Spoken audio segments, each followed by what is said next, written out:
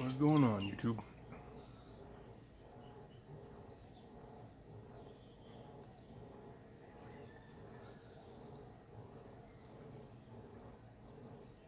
Got a factory smokes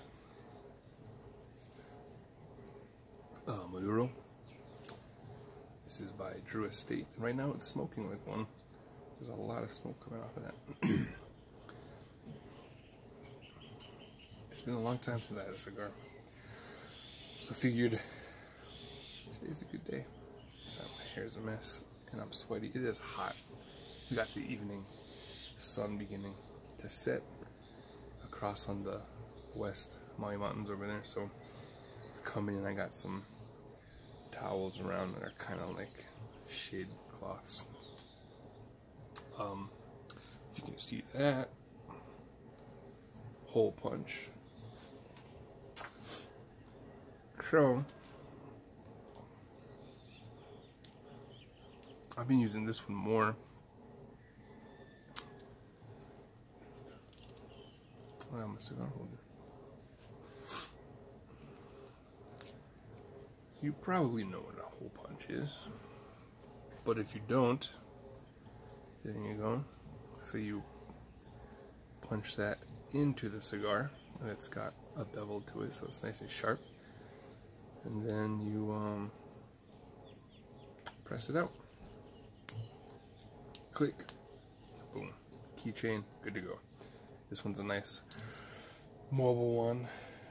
I can't find what I did with my other torch lighter, but it has a built-in hole punch in it, and some torch lighters frequently or often have that hole punch. I didn't know that, so I went and bought one. This was at a local liquor store, but anyway. And then use it with my Zippo double torch lighter. Can't see it. So this one's actually the pipe lighter design, but I like using my other Zippo for my pipes. One with the Hawaiian Islands and King Kamehameha. Oh, I just ashed my cigar. So there you go. Housekeeping is almost done. Promise. So, lastly, drinking some 12-year Johnny Walker Black.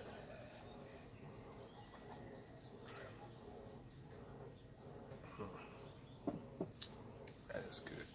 So, anyway, let's see. Been lurking for a little bit. It seems like I haven't posted in a long time. Been watching YTPC, been really busy, got a lot of stuff going on. Different work things, bunch of field work. We've been doing this section of field work, a lot of clearing, bent over all day, just pulling weeds and grass from features, taking pictures and mapping. It's starting to get hot out in Kia, even though we're up country on the hillside. And did some brewing. I have a wheat beer, raspberry wheat beer with Kavaik yeast. I'm really stoked about that. So, in a nutshell, Kavaik yeast, for those of you who don't know, it's I think it's originally Norwegian alehouse style yeast, which actually does really well on high temps. Like 100 degrees Fahrenheit is prime for fermentation, and for a lot of their beers, fermentation, depending on the style, ideally ranges from 65 to maybe mid 80s, depending on what flavor profiles you want, what strain of yeast you have, and what kind of beer you're making. So a lot of temperature control. But I'm trying the Kavaik yeast because I don't really have a whole lot of room right now to make a fermentation chamber. I was thinking about maybe using my kegerator as a fermentation chamber. But I figured if I try this one and it does really well between high 80s and 100, then it should ferment fine without any fermentation control. And the higher the temperature, the more fruity the flavor, so you can't really go wrong.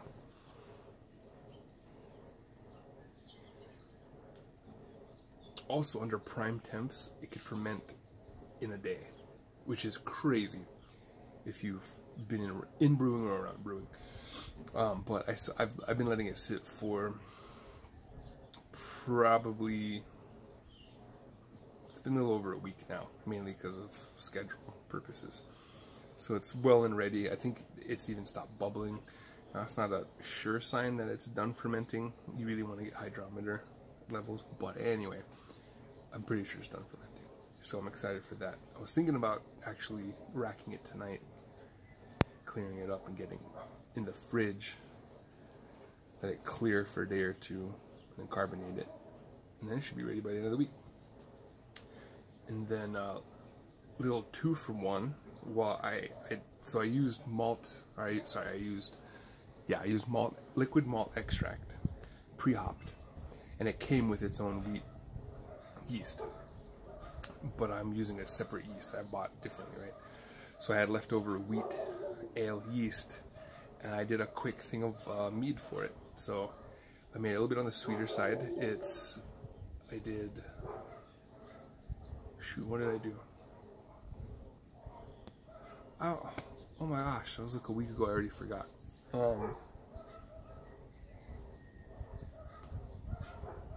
want to say I did 2 pounds of honey, wildflower honey, to make 1 gallon. And the wheat ale, I think, is a 5% yeast. So it should finish a sweet, semi-sweet mead, low gravity, which will be good because you can drink it like a beer and not worry about getting wasted. If you get really high ABV meads, dessert meads, traditionally they could be up to 18, maybe even 21%. So anyway,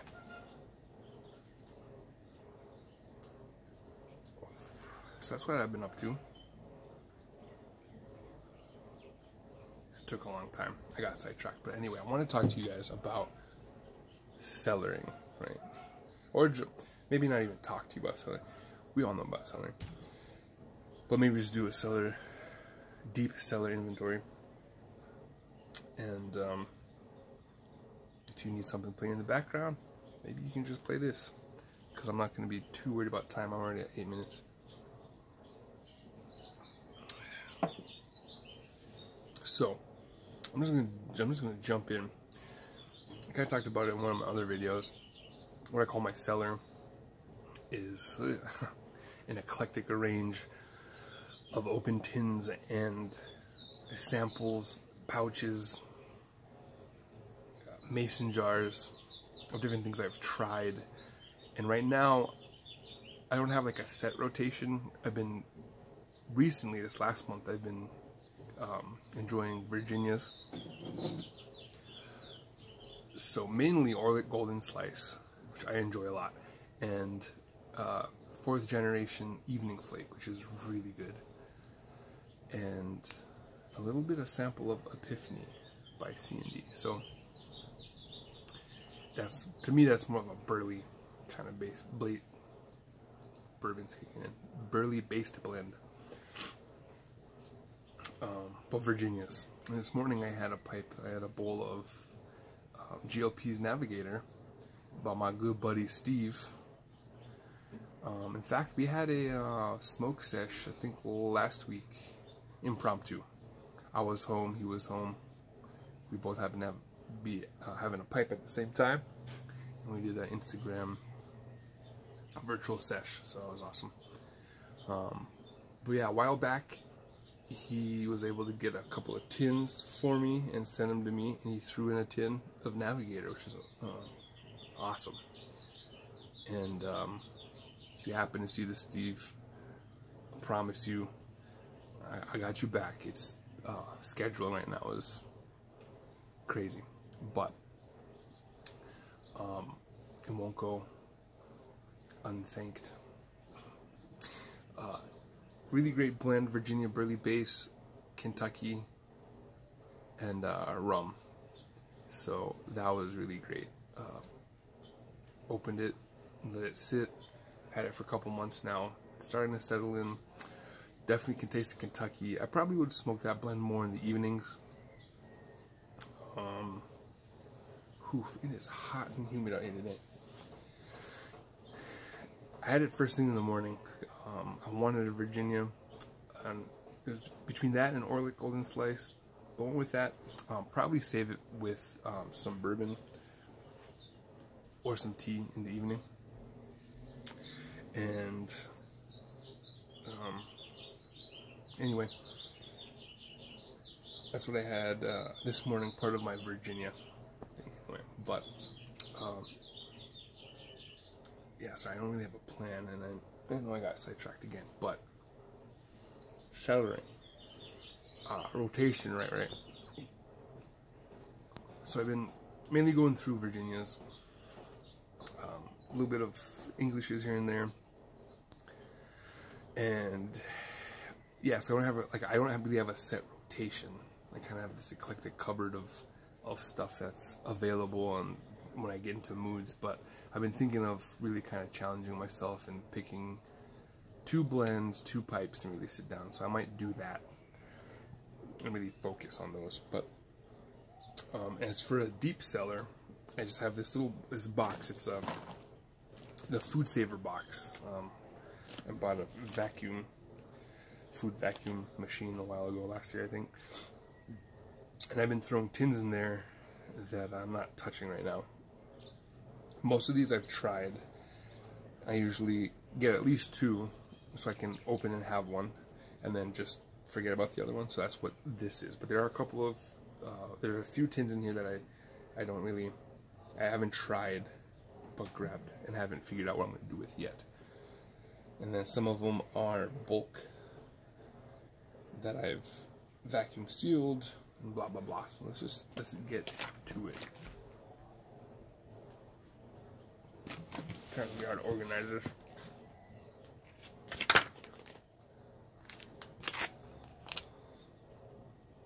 This one's vacuum sealed, mainly just for freshness, but I really don't know how these will age if you have the vacuum sealer. Take out all the air versus just seal it.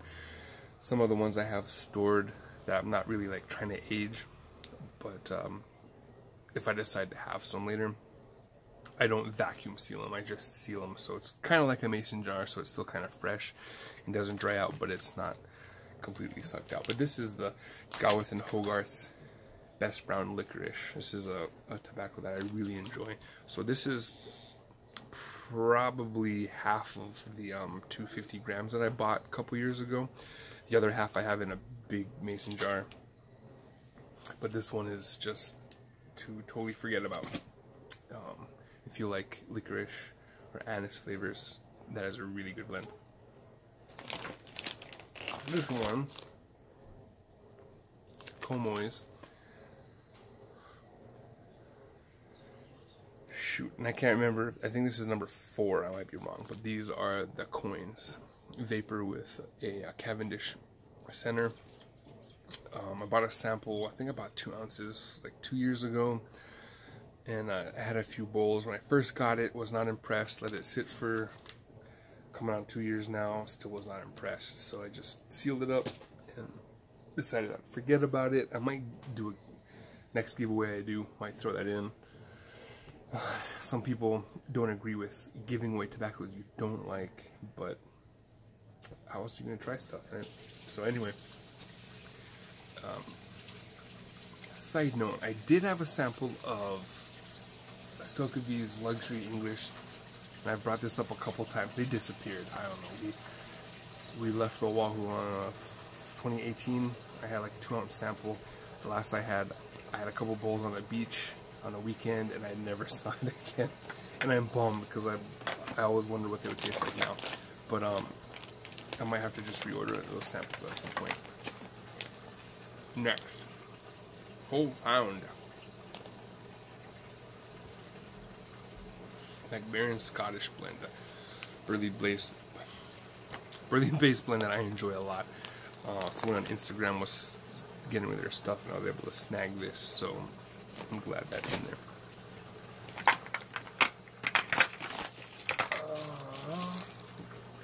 Captain Black Original, the white pouch. They actually sell these at the Walgreens here, and they're like $3 a pouch. So whenever we go to Walgreens and I happen to check if they're in stock, I grab like 3 pouches. I really enjoy Captain Black. I haven't had it in a while, but I do like Captain Black, especially the original. Royal is okay. I really like the dark, but that's what we got. Okay, so there's that.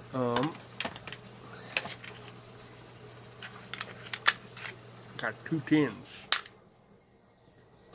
Sammy G's Fire Dance Flake. This is a Virginia with vanilla and currant or blackberry topping.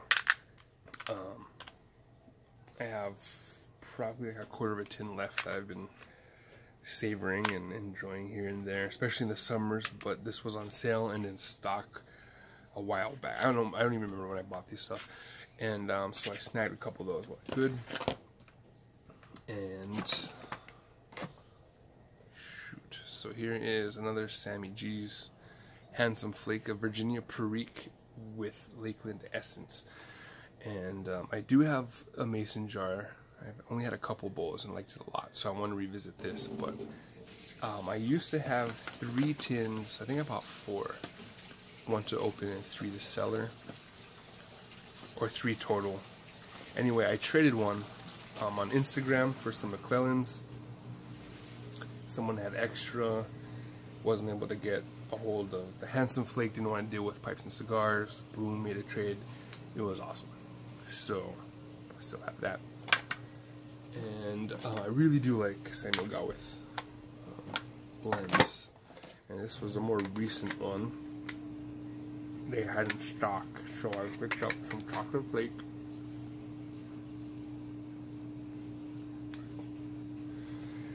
I had 1 tin before, ended up giving a lot of samples away and giveaway and whatever in different trades, and went back and found it, really enjoyed it. So when that was there, picked me up a tin of that. Picked me up a tin of Perfection, haven't tried it. So Perfection I might crack open sooner rather than later, or I might just keep it in here and totally forget about it. And then also Commonwealth, I think this one is Virginia Latakia, and the other Perfection has a touch of vanilla. So I have those for mainly availability. Also been trying more Latakia stuff and enjoying Latakia. I talked about that in a couple videos. I don't even know if I uploaded them. I got a big backlog I gotta get caught up with. But anyway, feeling kind of Englishy, so that was available. Pipes and Cigars, which I don't think I've ever seen Samuel Gawith available at Pipes and Cigars since I got on. Every time I was able to get S&G was through Tobacco Pipes or SmokePipes.com. Anyway, let's go. Next one.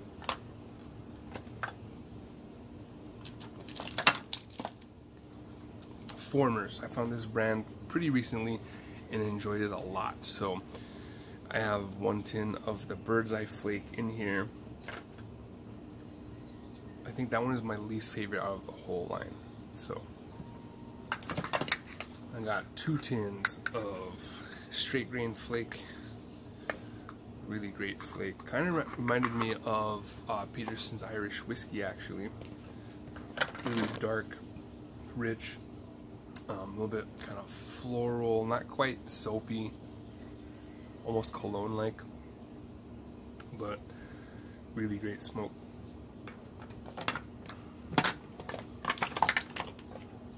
Actually, I lied to you. I have another straight grain in there. So I got 3 straight grain flake.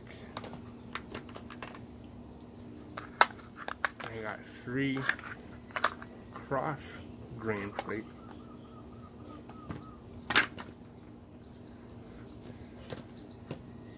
Amazing Virginia with just a little, what's going on with this here? Just a little bit of Perique. To me, this is very reminiscent of Orlick Golden Sliced. This kind of has a more deeper bready flavor. And the Orlick Golden Slice I have open now has been aging for about 3 years, so now it's starting to become more sweet and very, very good. Anyway, so those are the formers in there. And speaking of which, I got a big old tin. This is it 3.5? Yeah, 3.5 ounce or 100 gram tin. This one's unopened. This one is, they're kind of like in belts.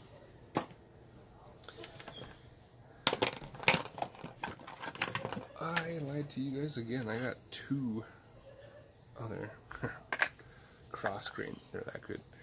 Yeah, I think I ordered 2 to Cellar, and then Steve was able to find some by him.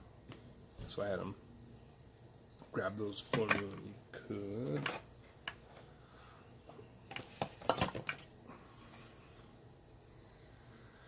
I don't cellar a lot of aromatics, but the Zuri Meerschaum company, Professor Walker was selling some of the stuff he got from the same guy off of Instagram. Really good deal. Never tried it, so I bought a couple. I have one opened. Another one of those where it was good, but unless I have a very specific craving for aromatics, I haven't been smoking a lot, really. I really preferred Virginia Periques or Burleys. So I don't know. I don't know what I'm gonna do with that one either. That one might end up in a giveaway. We'll see.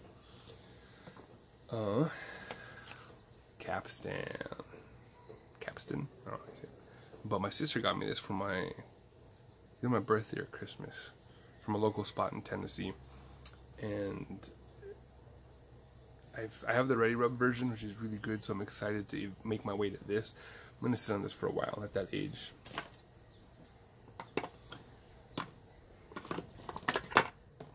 We're talking about aromatics, Orlick's mellow mixture. I had a few bowls of this and ended up giving the open tin to my dad. So I think this is a Virginia Burley Black Cavendish. Pretty heavy topping. Mellow mixture describes it. Kind more on the sweet side. Another one that I was not very fond of. So I don't really cellar aromatics, but I have a few of them in here that I either got when I was first starting or just came across, including C&D's Jolly Old St. Nicholas. Pretty heavily topped, but I remember this being very orangey and gingery, which was really nice. So yeah, the date is October 19th, 2018.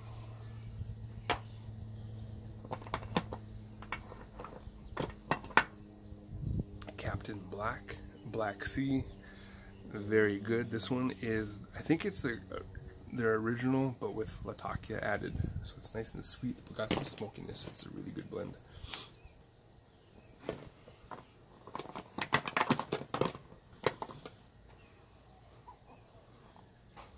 Sutliff's Crumble Cake Barrel Aged #1. This is a cut plug. Apple flavor is very prominent and very strong tobacco. I remember, and I got it recently, within the year, and have experienced some strong tobaccos, so it was, for me, it's strong. And something that I wouldn't smoke, that I don't smoke often. I've had it on a couple of occasions. You know, this is like a good end of the week smoke. Got some nice bourbon or brandy. It's been a long week. Dessert after dinner. So that one's really cool. And then, what else do I got here?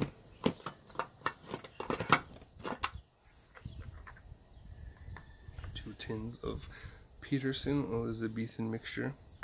Really great Virginia Perique. Also, like Peterson brand, I have a few of them as you've seen. Oh, I'm losing stuff now. I got 2 tins of Peterson Flake. stashed away, and these are, looks like 2019.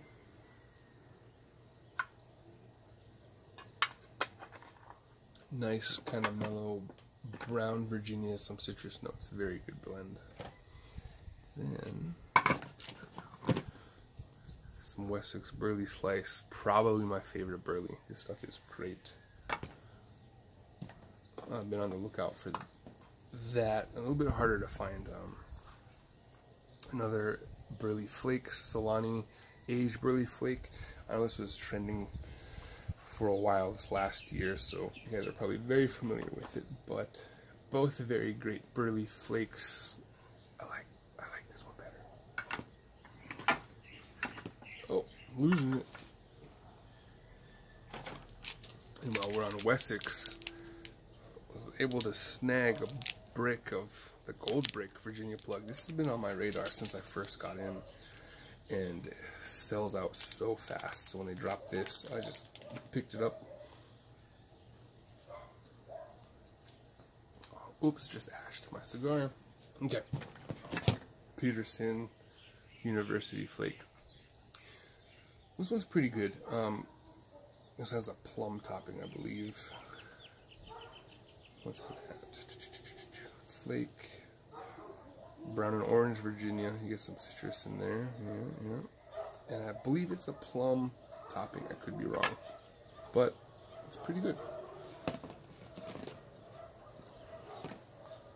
Haunted Bookshop. This one had a rough entry into the States, but I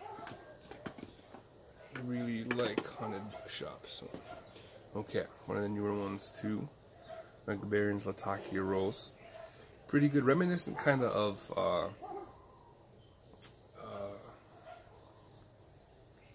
Dark Twist. So, kind of same thing, like Dark Twist with some Latakia in it.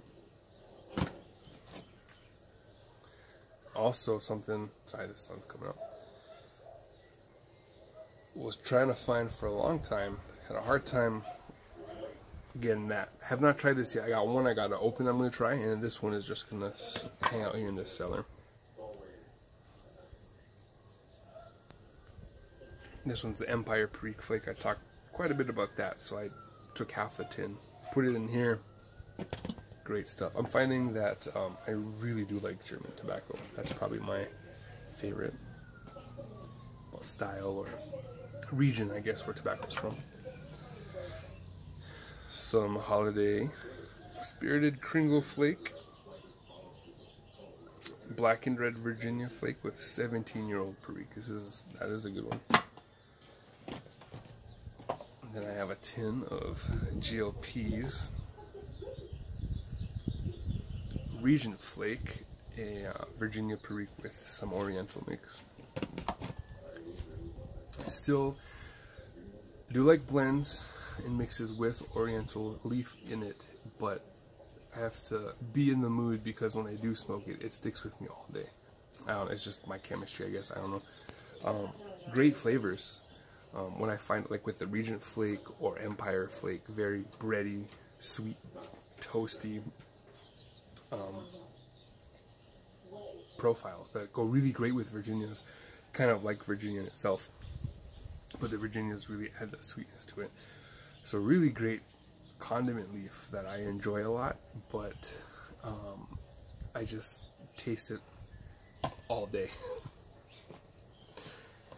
And then, where's this at? Come on. I have 3 tins of some small batch Carolina Red Flake. Been kind of rationing the tin that I have open because I like this a lot, and I ended up trading 1 tin for another trade with some, I think it was Mark, Rhode Island, included Carolina Red Batch. And then lastly, some Rattray's Marlin Flake. So I was able to grab, I'm trying to think, when did I get this? 2019. I cracked the tin and I put half of it in here. It was one of the first things that I cellared. So looking forward to down the road, whenever that is, when I open that. So there you go. That is my deep cellar inventory as of now.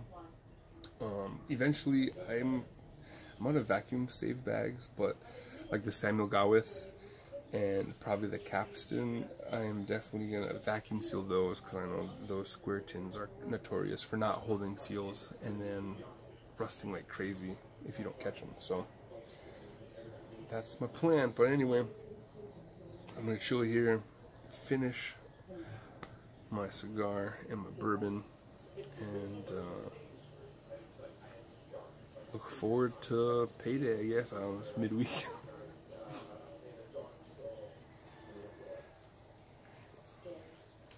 Been enjoying the YTPC, a lot of great videos. Still giveaways going. Hopefully I can do my giveaway soon. It was supposed to be for 300. I'm sitting at about 334, 335. I might just wait till it's 400. If it gets to 400, we'll see. But anyway, you guys stay safe. I love y'all. Take care. Smoke something good. Eat something better. What else do I say? I don't know. It's been a while.